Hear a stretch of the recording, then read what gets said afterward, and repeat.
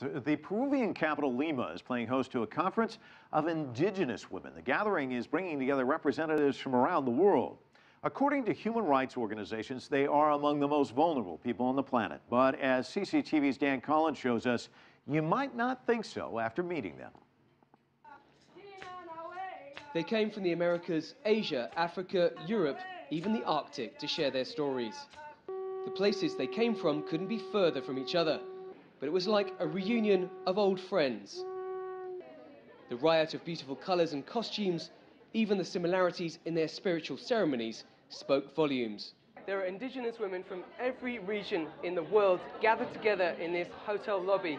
And what's extraordinary is that despite language barriers, they're finding they have a tremendous amount in common, especially about how they view the world. United also by the challenges they face in getting access to education, healthcare, and their rightful place in society. Anne Samante of Masai from Kenya has thrust aside tradition to become the first woman in her province to have a master's degree. She told CCTV about the challenges of village politics. So we push hard. So you begin as one, you lobby and become a group, and you stand against men, not against really, but you're like, you know what, we're gonna be in this committee. From the Arctic Circle to southern Africa, they are protectors of their land.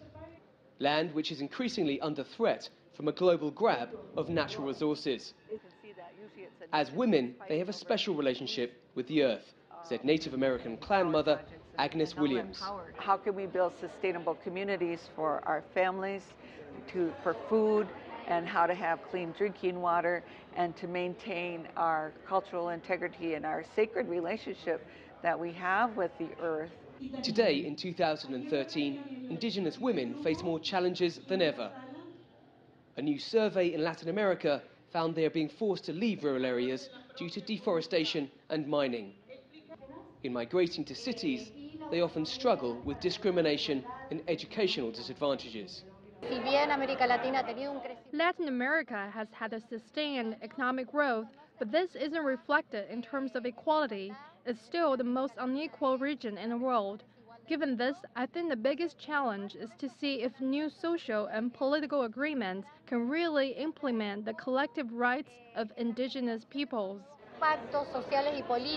And the collective minds of the 200 women at this event, the first of its kind, will no doubt be focused on how to close those gaps. Dan Collyns, CCTV, Lima.